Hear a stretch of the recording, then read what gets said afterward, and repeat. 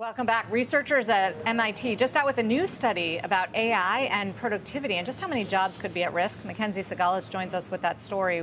Market pays attention to these MIT studies on AI. Yeah, that last one on 95% of enterprise adoptions of AI not working out. Now MIT has built agent clones of 151 million working Americans, essentially software counterparts to real people, in order to identify which jobs are most at risk years before layoffs hit. Now, it's called the Iceberg Index, and it uses these agents to map more than 32,000 skills across 923 occupations in 3,000 counties, revealing exposure to AI displacement in every state, not just coastal cities.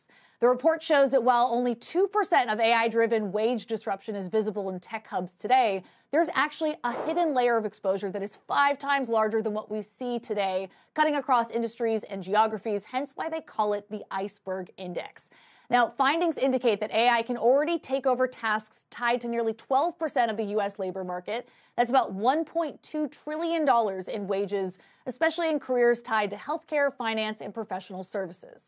For lawmakers preparing billion-dollar reskilling and training investments, the index offers a detailed map of where disruption is forming down to the zip code, and crucially, a way to run what-if scenarios before they commit real money and legislation. You've got states like Tennessee, Utah, and North Carolina, also co-authors on this new report, that are already using Iceberg to test everything from new training programs to skills-first hiring rules before they formally commit to policies and spending. Guys? I'm amazed at this story, MacKenzie, and this money quote that you use, where they argue that we're basically creating a digital twin for the U.S. labor force.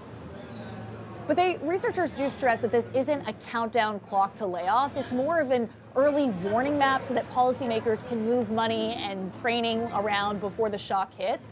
And so the coolest component of this report is the fact that the Iceberg team has built an interactive simulation environment that allows states to actually experiment with different policy levers, from shifting workforce dollars and tweaking training programs to actually exploring how changes in tech adoption might actually affect local employment and GDP. Tennessee has been the furthest along with this. They've actually built their own AI and work dashboard that tracks occupational exposure and wage effects across the state, and that's helping currently to guide its policy and spending decisions. All right, well, let's hope Elon Musk is right then, that we won't need money or jobs. Because work is optional? Yeah, work is going to be optional. Like growing vegetables. Yeah, that would pair nicely with this. Thank you, MacKenzie.